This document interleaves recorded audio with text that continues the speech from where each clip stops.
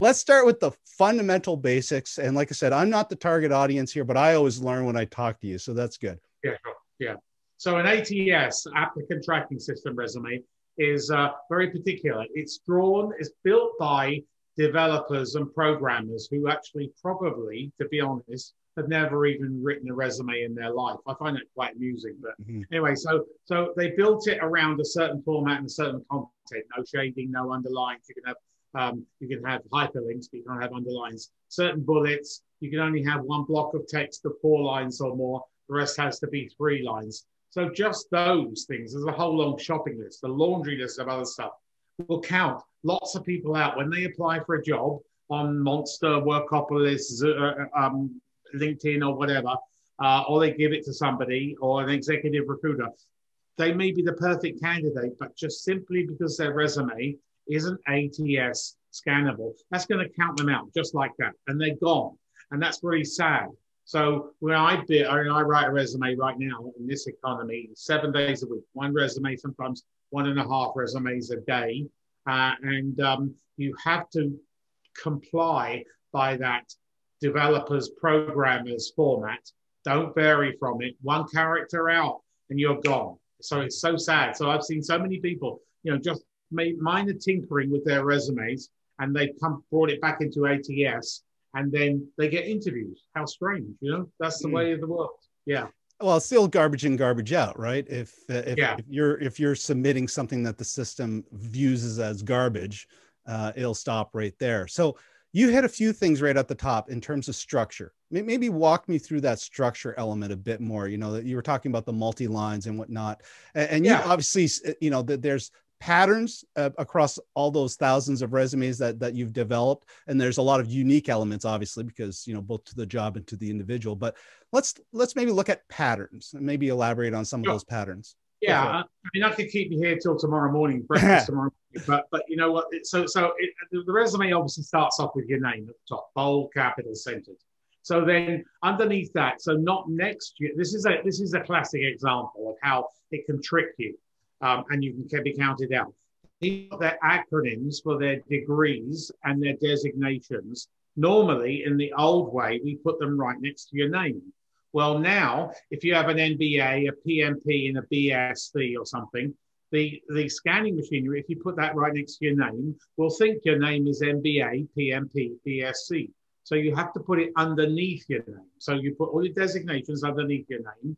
And then you have your full residential address. And people highlight, they bold and almost capitalize their address. I'm not really interested where you live, but you have to have it there. So small, no, just lowercase, initial capitals, full residential address. And then in this order, this is the way it's programmed by that ATS, those programmers.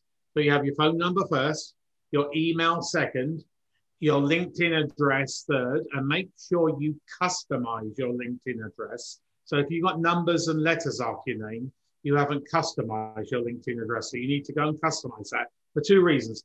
A, it's far more professional.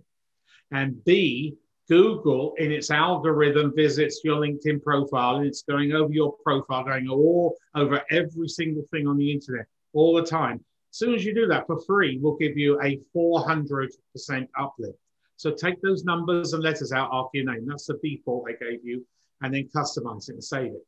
And then put that on your resume. And then the 4th thing on that 1 line beneath your residential address. And this is really interesting. This is the way of the world. You now need to have your Zoom address. So your 11-digit number that Zoom give you when you sign up for your account.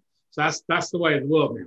So in that order, and then underneath that, you have a very thin line, a wafer thin line, and then you have your directives. So what are you going to do? So if you're going to want to become a chief marketing officer, you put senior, generically, it would be senior marketing leader, and then you customize it. So you might see tomorrow vice president of marketing or director of marketing or CMO or whatever. So you put the title of that, but generically, it will be a senior marketing leader. And then you put your 4 areas of expertise within that function. So it could be competitive analysis. It could be B2B marketing, B2C, B2G, B2E, all sorts of different things. And then underneath that, you have your personal brand. Now, this is something I'm really passionate about. This applies to you, Robert, as well. Everybody has their own personal brand. So basically, in a nutshell, what is so special about you, Robert? If I was in a hiring position and you were on the market, you were looking for a job, what is your value? What is your competitive edge? Give me a reason in a statement, and I'll home in on that in a minute. Why should I, if I was hiring somebody with your skill set, why should I hire you over Mary, Mark, or Paul? Those are the competition. So it's your unique promise of value, your competitive edge, your differentiator. Oh, by the way, let me interject 2 seconds there, because you've seen me go through a few. We're working with a new one lately, and I'd love to get your 2 cents on it. Abstract, big thinker. Yeah, so that's good. So that's very impressive. But to tighten it even more, or to strengthen it even more, psychology, there's a lot of psychology goes into this. Psychologists tell us that the human mind, our mind, doesn't matter where you are in the world, all minds are the same, picks up on statements in 15, 17, or 19 words. Don't go to 18, don't go to 20, don't go to 16. So I think yours was about 4 or 5. So I think I had the 3 so mine would be the 3 words that I'm starting, so that would be building out into a proper sentence, as you say. If sure. So that elaborate on value and so this is your sales proposition. Yeah, exactly. But personal, nothing to do with business. And then so 15, 17, and 19 words. You do that in bold, italics, lowercase with the first letter of the first word capitalized, and then you have a line space. And then you have a 4 to 5 line block paragraph and the 4 key things they're looking for. When I write a resume, I know all the questions that an executive recruiter or an HR professional or any other decision maker interviewer is going to ask you in an interview. So I try and put I call them the sweaty palm, twiddling of your thumb, shuffling your butt questions. They're going to get asked. They're the ones to throw you off, to get you a bit nervous, shaky if you're not already nervous. So the 4 things you need to put in this 4 to 5 line block paragraph are: this is a new interview question, and so many people come together with, oh my God, that frightens me, the wussy word. So what one word would describe you? Now, I'm not interested in a wussy word like passionate, driven, or successful. Of course you are. I'm interested in unusual words. So I'm going to give you some of my most recent clients. The one I really like is electrifying. Like, this guy was a chief operating officer, and virtually every resume in COVID in Zurich he sent out. So Zurich's a very small town compared to other towns, big cities. He sent out, he got an interview. So, that was a contributory factor, end all, but it was a contributory factor. So there are other words like unstoppable, unflappable, tenacious, audacious, resilient, pioneer, intrepid, robust, courageous. So put that first word, that one word you decided, don't just pick anything out of the dictionary and think, oh, that looks really good, I'm going to put that on your resume, because you've got to be prepared to defend that. Yeah. And then you have your leadership style. How to describe your leadership. How do you lead? Because as we all lead differently. And then describe your communication style. There again, you communicate different to what I do. And then lastly, in that paragraph, you have what you're renowned for. Now, this is the business, what you're renowned for, not your personal. So don't duplicate for your personal brand. And then you go into a table or a column format, and you put all those business, functional, specific buzzwords are pertinent to you, because that ATS is not only scanning, it's also a database. So if your resume was hidden in my computer, in my ATS, and you were a finance guy and you had 0 functional words, you would never get found. So you need to have the functional buzzwords that are pertinent to you. So in a finance, accounting is financial planning and analysis, FP&A. You always put the acronym as well, because you never know whether they're going to type in the full word or the acronym. Management discussion and analysis, internal controls, risk management, treasury. This list goes on: general accounting, GAAP, IFRS. So this your goes traditional on. Keyword SEO style research. I tell my client, all the viewers should think about, well, if my resume was hidden in my computer, what business functional specific buzzwords would I type in to have my resume come out? And you can chop and change them, you can reprioritize them, whatever. But so that I'm going to suggest you need about 18. So 3 columns of 6 or 2 columns of 9. And then you go into so now you're a third of the way down the first page. And now you go into your professional experience. Now, so many people, this is a cardinal sin, even before the advent of ATS. They sell their company more than they are the position. Now, is this Bell Canada's resume or is this your resume? Okay, so it's not your employer's resume. Yeah, Bell Canada are a great company to go to work for, but you're not selling your company. You are selling your position. So you de-emphasize, take the bold out, take the capital letters out of the company, and you emphasize the position. So then you have your dates over in the right margin. You can't have them on the left margin. This is ATS, so you have them on the right margin. Never put months except in an IT resume, and then you have the highlight. You highlight the bold, capitalize the position, and then underneath that you take the bold off, and in smaller typeface in brackets you have to have the measurables. So you have to have number of direct reports, number of indirect reports, your CapEx budget, your OpEx budget, and your P&L. But of course, some people don't have them. So if you don't have them, you're not a leader yet, and you're on way up. That's fine too. And then the world revolves around. They're going to hire anybody who's watching this video right now. They're going to hire you not for your responsibilities. They're going to hire you because you can make them money, save them money, streamline operations, eliminate headcount, introduce new systems and practices, processes, softwares, hardwares, re-engineer the department. The list goes on and on and on. You're going to be hired for your performance. So I don't call myself a resume writer anymore, CV writer anymore. I call myself a storyteller.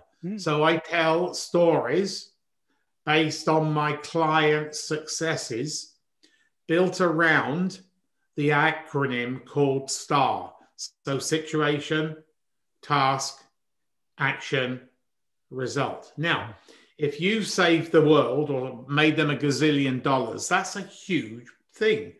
If you make me if I can see you make $1 gazillion or even $1 million, I would probably like to interview you, but you need to tell the story that went on behind that. So coming back to the ATS, I mentioned it earlier, you only allow one block of text of 4 lines or more, and you've already taken that up top. Everything else has to be 3 lines. So making $1 million or $1 gazillion or whatever, there's a lot of processes and practices that go on in between that. So you need to talk about that situation, task, action, result. So you can do the situation and the task maybe as 1 bullet, maximum of 3 lines. Don't go to 4 lines. And then you can do the action and the result, or the task, the action, the result as sub bullets. So people, hiring authorities, doesn't matter where you are in the world, are looking for 1.5. This is the sort of measurable 1.5 star stories per year. Now, the further you go back, the less important it becomes, unless you did make $1 gazillion in 2006 or whatever. But they kind of concentrate on the last 10 or 15 years. But you still need to put all the positions or summarize all the positions, because if you graduated, and where I work at the senior executive level, and those who aspire to be business leaders, they've got a long career history. So you need to have that. You need to fill in that, eliminate all those red flags and reason doubt, because you're going to put your degrees at the bottom of page 2 or page 3. So Canadian and the bulk of resumes across the world are 3 pages, where I operate at the senior and aspiring business leaders. But in the US, it's 2 pages. So never, ever, ever, ever a 1-page resume. A 1-page resume went out a long time ago. But sadly, universities, even for master's programs, graduates, they give them a 1-page they say that's the right format. And it's my view is if you're going to do a one page, you're not viewing it as a resume, you're viewing it as a landing page. So exactly. That's either a targeted newsletter to a specific person or a handoff, but it's that step beyond the elevator speech, if you will. And in that case, you're dealing with the person specifically, so you better be writing it for that individual, not for a computer, if you know what I mean. Exactly. Yeah. So it's very particular. And the rule of thumb here again is you fill pages. So you don't do 2.5 or 2 1/3 or 2 1/4. I know everybody has enough to fill either 2 pages or 3 pages. I mean, some of my clients, they can go to 8 or 10 pages. In fact, some of them, they send me 15 pages. Like, oh my gosh. Well, I know in Canada, if you go to 4 pages or more, you reduce your chances of having it read by 93%. In the UK, it's 97%. Wow. So do you want to play to that 3% or do you want to play to the 97%? And the scanning machinery will kick you out anyway. So, so it's very, very particular. It's your sales tool. It's your brochure. It's your window to the world. And it highlights you and gives you just one opportunity to shine to get you through to the interview, because the resume doesn't get you the job, it gets you the interview. And like I said, I've had to take a slightly different approach in the last 10 years, but fundamentally I look at everything that's prior to the last decade as being the veteran ITIS years, and I kind of group all that together. It's not individual careers. I don't even talk about the businesses anymore because maybe a couple more for reference sake. But as you say, it's what did you do during those 20 odd years? Big systems, big responsibilities. Thank you very much. But when I look at the last 10 years, it's just now that I'm able to start rationalizing what that decade was, because you've seen, we've chatted about this. It's undescribable to me, and I've actually hired a few people to work with now whose part of their job is to be an outsider viewpoint, because we were joking about this before we started recording. All this stuff about resume, but when it comes to like technology, I know all this stuff, right? We can only know so much about certain things, And the biggest thing that I decided that I was going to do, and I said I was going to do it, so I'm glad I did, was the second that I started getting serious about going back into the industry, which is kind of what I'm doing right now again. The first thing I would do is hire an assistant, take some of my own money and put it towards someone. And I regret not doing that when I was a corporate, whatever, with the salary to do it properly. So that's the first bit. The next bit is finding a proper advisor, so having those mindsets of you can't do it alone. You need people to keep you accountable. You need people to help you with the stuff you don't know. Like I'm getting into global taxation now, right? I'm not a global taxation specialist. I did not expect 2020 to be the blowout year internationally. So all of those realities come in, and to your point, you can't do it alone.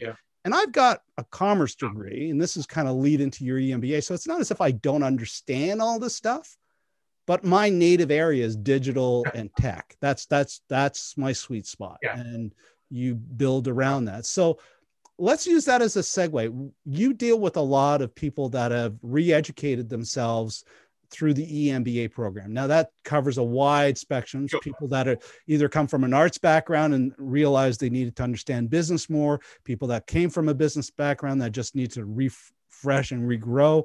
A lot of it is how we view technology in the space of business. And I think that's the part that really has changed a lot of the views of MBA out there. When I think of MBA, I think of it as counter to a lot of the stuff that was in place. Because I'll be honest, every time that we as technologists had brilliant ideas, it was an MBA that shot it down. Every time, right?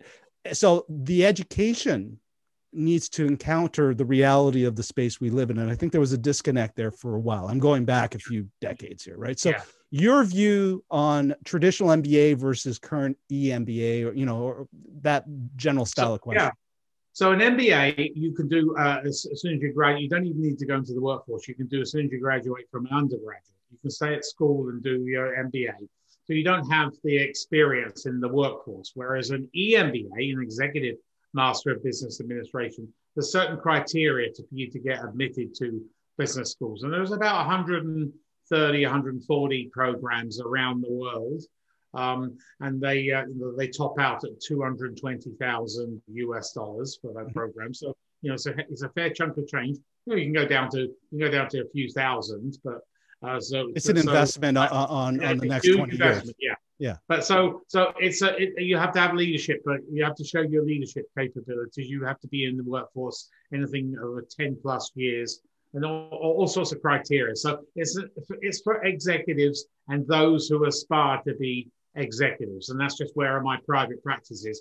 So I uncovered this niche thanks to Ivy Business School, Western, 2007, and now I become the guru, the expert, or whatever you want to call it, the authority on managing and advancing the careers of Executive Master of Business Administrators. Yeah, I work with MBAs as well, but my expertise is EMBAs, and it's a tough degree because you have to actually be at work while you're doing the degree. So some of them are, every other weekend or every third or fourth weekend or long weekends. And then some of them are modules once every quarter or every 4 or 5 months. And sometimes they travel all over the world, but they also have to work and they have projects during the week. So some of those executives, they're working minimum of 40 hours a week. So normally, an executive, the average is 60 hours a week. If you're lucky. If you're lucky.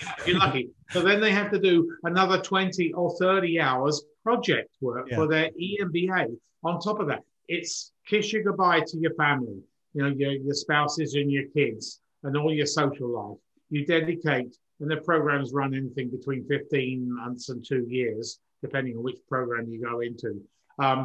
You have to kiss goodbye to life. But you know what? The rewards are terrific. You can actually get that $200,000 USD back. I've had clients engage me, and I coach them, and I prepare their resume and LinkedIn profile and whatever. Get that map back in 3 years, so 33 to 36 months if you push it. Yeah. No, it's like everything else. Like when I rebuilt this current generation of my business, I'm still bootstrapping, but everything I do looks at it from if I do this, I'm going to be that much better here, or I'm going to be able to leverage this or whatnot. And it's all part of the larger play, because at the end of the day, if you're able to get 3 to 5 times return on your investment on whatever that may be, that's fairly expected. So to spend 200,000 knowing that you might be able to pull off $2-3 million worth of revenue as salary over the next whatever years, if you're able to stay on that train, and that's the biggest problem I find is if you get off that train, you can't get back on. That was my biggest realization when I left corporate. You can't get back on that train. It's easy to go from compartment to compartment, but that's a good way of analogy. That's a good way of explaining. So you can so what you learn if you go to a weekend or you go for a module somewhere, that 2-week module or whatever, what you learn in that 2-week module or that weekend, you can instantly put into your corporate world that week, straight after the week. And people learn. It's very agilistic that way. Yeah, and I have the privilege because I go and teach on EMBA programs across the world, or did prior to COVID. And I sat in on some of the professors' lectures and whatever. And wow, they're like mind-blowing. They really are mind-blowing. But, they cover the whole gamut of leadership from anything. So you come out of it a far better leader, not just in marketing or sales or supply chain or finance. You got the whole thing. You're not an expert in everything, but you at least know the general knowledge. So and it's highly regarded in today's COVID situation, when competition has got more fierce. EMBAs have really come into their own, and it's a very highly respected and valuable degree to take, far more than an MBA, because an MBA is a bit different. Well, as you say, an MBA is education without context. I'm not diminishing it. It's a lot of knowledge to maintain. It's a lot of knowledge to know. It's more knowledge than I know. I do know this: when I decided that I would go into IT, IS, information systems at the time. I came at it from a commerce background, right? So immediately that separated me from every single other technologist that at the time it was EDS, but yeah, most of the EDS people were pure tech.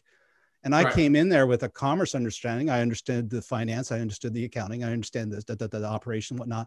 So when they dropped me at General Motors, my ability to interact with the business was definitely not that of a first year person, if you know what I mean. Yeah. So I can only imagine the same model applied, 20, 30 years later in your life, if you will. Sure. And you could go back and do an MBA. You could go and do an MBA. I think they do it at the campus in Bradford where you are. They do it at the Waterloo camp. Is it University of Waterloo? It's Laurier. No, it's Laurier. I put that money into something much larger, to be honest. I've spent considerably more than what I would if I had gone back. And that was actually a fundamental decision that I made back, when I left corporate, was where do I want to go? And to your point, I could have gone off and spent $250,000 on a proper MBA back in the time, because I don't think the executive MBA lasted, and I wasn't employable at the time. So, I wouldn't have qualified to start with. Right. So that's the most I would have walked away with, was maybe an MBA. But it would have put me back into the same train that I had left. Right. So part of the not getting the MBA is to not get back on that train, for lack of a better term. And I'm exposing a bit more about me than I should, but fundamentally that is it. But where I took all of that time and learning, like the amount of self-taught aspects of what I do. Like I jerry-rigged a 4 HDMI to USB encoder streaming kit with, 2 major monitors, all off of an iMac. And I'm just walking away on wires and I'm understanding all this stuff. That wasn't me 10 years ago. The technologist was there, but my understanding of video wasn't there, right? Or streaming, or even when we were talking about virtual cameras and stuff like that. So that's where I spent my time and my money, is developing that. But the same idea is there. Is I viewed it as an investment, and it better pay off, because otherwise I lost millions of dollars. Yeah. You know what I mean? So I truly understand when you put your own money and your own time, whether or not it's going for an executive MBA or anything, being an entrepreneur or whatever, it's your own money. And if it's completely different when you go to school with someone else's cash. Yeah, no, exactly. Yeah.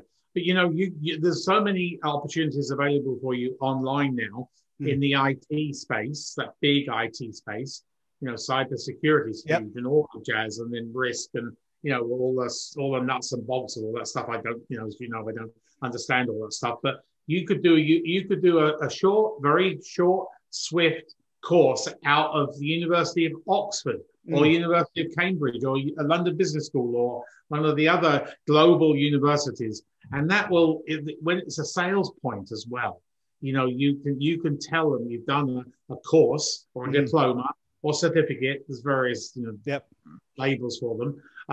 You can tell them you've done that, and that's a great sales pitch if you're pitching for a contract, at a corporate, a temporary contract to go and help them. Yeah. No, I'm not disagreeing with you on that. It's like I said, to me, I've always been heavy inbound marketing. And like I said, there's executives that I deal with that should not know who I am. Right. Yeah. And they would never have known who I was if I had followed every single perfect example. Right. Sure. How do I want to say this? We're all storytellers, and my storytelling is through podcasting and interviews and stuff like that. Well, right. Good. And to me, if every one of my interviews was a submission, it was perfectly crafted for that particular audience at that particular time.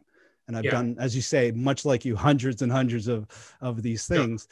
And that, to me, it has become my style. Now, that is entirely based on me being able to make the conversion of that contact. But once I've got that contact, what they are able, as you say, what they're able to find out about me, what they can see about me. It's, you know, I would rather have a company in India say that I'm a digital media specialist to the world than me trying to say it to everybody else and then having to believe me, right?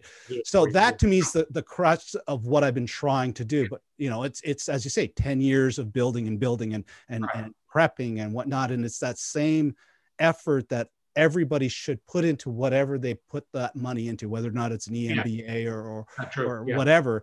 You got to view it as that. It's an investment. Like me, it's my retirement plan, period. Yeah, sure. It's simple as that. You know, and it's got to work. Otherwise, I'm, you know, whatever. You're going to be retiring. Yeah. You're going to be working until you're 99. Yeah. Well, you know, I've always joked I will retire when I retire because I love doing what I do. And we've always joked about this. If it's not work to me, right? Like me monkeying around on some of this video stuff that I do, I've done it for free because it's enjoyable. You know, some of my best interviews for companies, I've never charged them for it.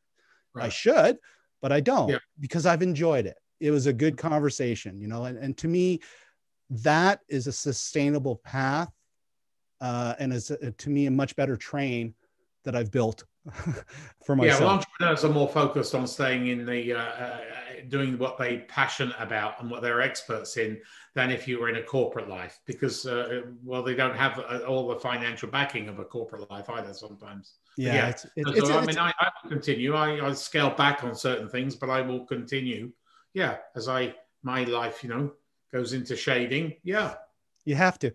And especially if it's something you enjoy. Like I said, I honestly believe that I will be on my deathbed and there will be a mic and I will be doing an interview as I'm dying. Yeah, well, there you go. I like that attitude. Yeah. Why not? The second I find out I'm dying, I'm having, you know, we were talking about some people that you want to interview. The second I find out I'm dying, the requests for those, you know, Hail Mary interviews are going out.